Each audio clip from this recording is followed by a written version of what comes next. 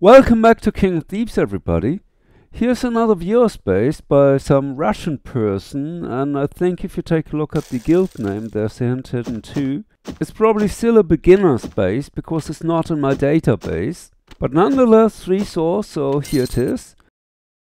I usually jumped up like that because I found it way easier. Then I just slid there, jumped straight over, and then did the sword jump. This is the easiest method to do it. You can die if you jump too early.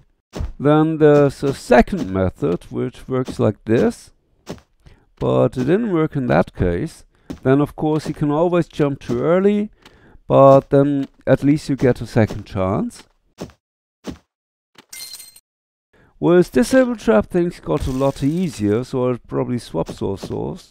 And then I did the jump in the lower right differently. Whereas with Gang of Thieves I did the star jump like before.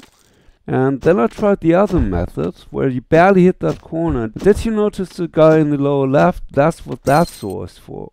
So anyway, leave a like if you like this video, subscribe for daily videos like this, it's free. Also activate notifications, and see you tomorrow. Bye!